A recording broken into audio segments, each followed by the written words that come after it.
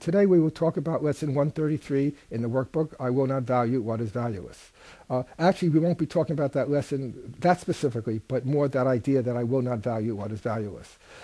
In that lesson, Jesus says that there's one sure criterion that we can employ that will help us realize or distinguish between the valuelessness and the value of anything, and that is if it lasts forever. And of course, but lasts forever would be God, would be our reality as Christ, would be love, would be truth, etc. That's not a very practical way to live because nothing in this world lasts forever.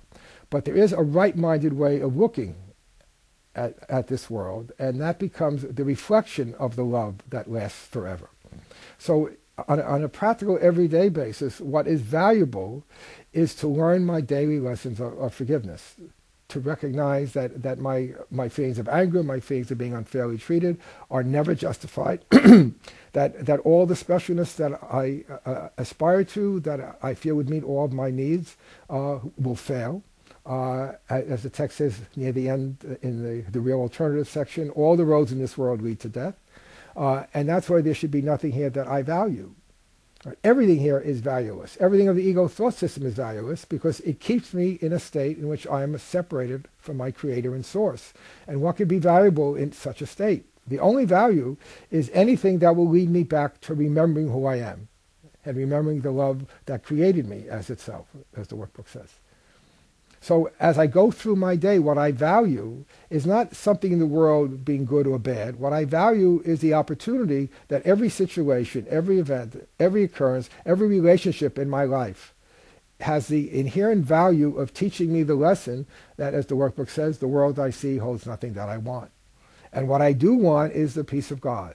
And the only way I can achieve that peace, which really means the only way that I can remember that I am that peace, is to return to my mind so I could choose again the right-minded thought system of the Holy Spirit, which is the thought system of peace, rather than the wrong-minded thought system of the ego, which is conflict and pain, suffering, and attack.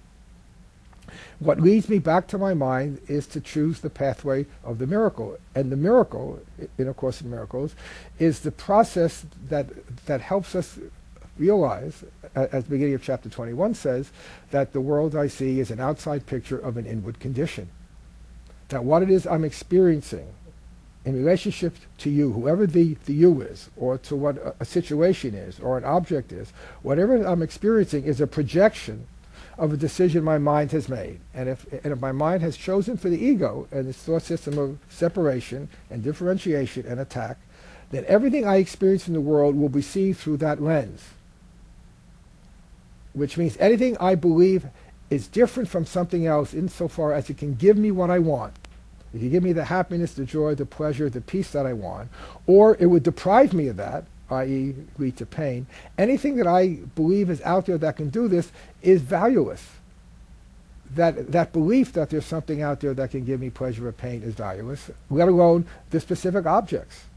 How can what doesn't exist, and the Course repeatedly tells us that the world external to us does not exist, how can what doesn't exist have a value? The value lies in the purpose that we give it. And herein, as Hamlet said, herein lies the rub. It's the purpose my mind ascribes to what goes on in the world. My relationships with people, with animals, with vegetables, with food, with objects, circumstances, values, causes, etc. It's the purpose my mind ascribes to it that is either valuable or valueless. And if I choose to see everything in this world as a holy encounter, because it enables me to follow Jesus as he leads me from the world, from the outside picture to the inward condition, which is the power of my mind to choose, either to choose him as my teacher or the ego as my teacher, anything that does that will lead me to my mind, and that's the value.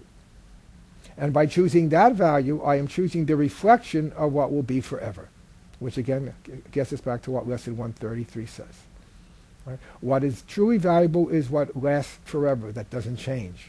Right? And in this world, what doesn't change are all the learning opportunities. Lesson 193 tells us all things are lessons God would have me learn. Right? And these lessons are all the opportunities for me to bring my perception and my awareness and my experience from the world back within to my mind.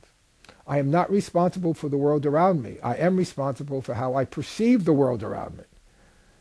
And if I believe, once again, anything outside of me can give me pleasure or pain, I am making the error real, and I'm making the world inherently valueless. And I'm making my interaction with that world inherently valueless. But if I see everything once again, as an opportunity to lead me back to my mind so I could choose again, that's the value. And that's the value that will lead me back to the ultimate value, which is my identity as Christ.